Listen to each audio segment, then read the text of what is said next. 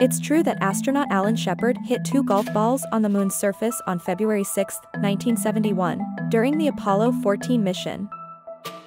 He was the 5th person to walk on the moon and the first to play golf there. He used a makeshift club that he had smuggled on board in a sock. The club was a Wilson Staff Dynapower 6-iron head attached to a collapsible tool designed to scoop lunar rock samples.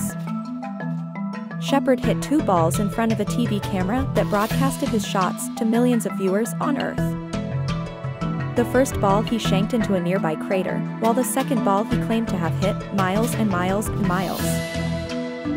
However, the actual distance of his shots has been a mystery for decades, as the footage was too grainy and there was no ball tracking technology.